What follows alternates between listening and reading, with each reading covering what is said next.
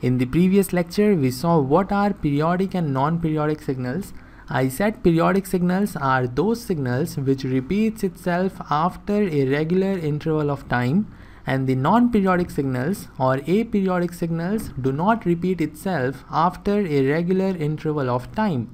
And using this definition, we obtained condition for periodicity.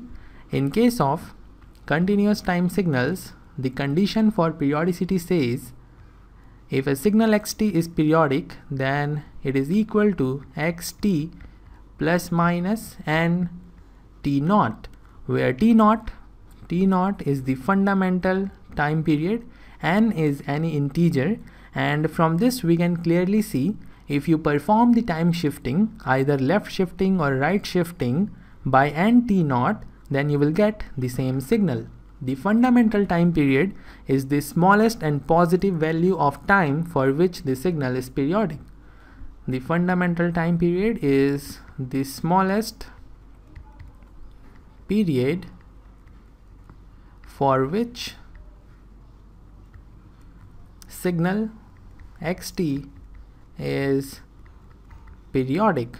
This is the definition of fundamental time period, and this should not be equal to 0 and also should not be equal to infinity, and it is positive. So this is all about the fundamental time period. We have already discussed it in the last presentation.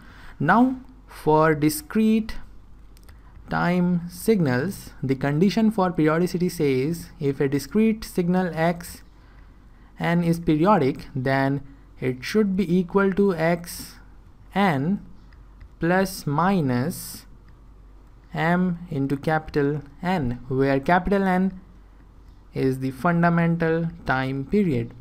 This is all we discussed in the previous presentation, but there is one very important point you need to add in the definition of periodic and non-periodic signals, and we will try to understand this point by the help of one example. We will use the condition of periodicity to prove whether the signal xt is periodic or not.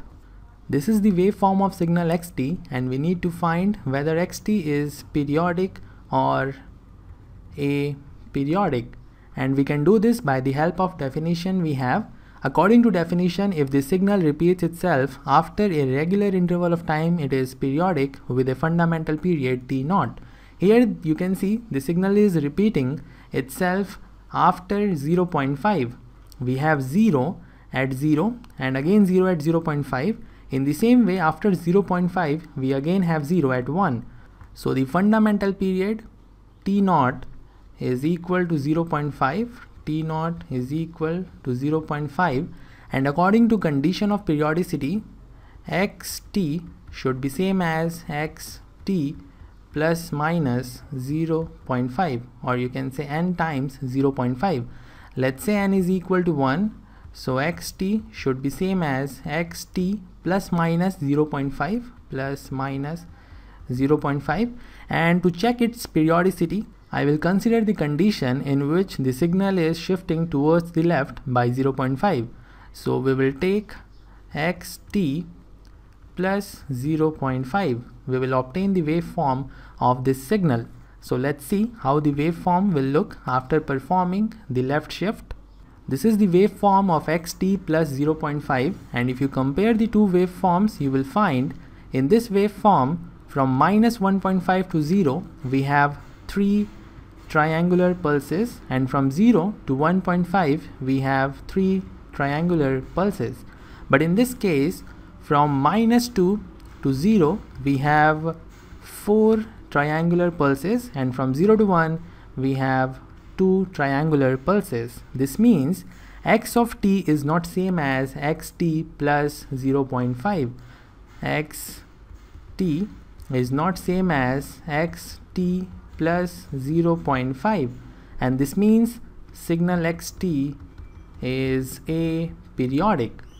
So we need to add something to our definition to make it correct. The signal is said to be periodic if it repeats itself after a regular interval of time, and the repetition of particular structure, triangle in this case, or value should be from minus infinity to infinity.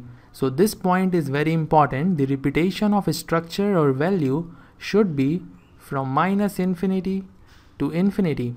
So this point you need to add to your definition. Here in this case, the repetition was from minus 1.5 to 1.5. It was not from minus infinity to infinity, because of which when we performed this shifting, the signal changed.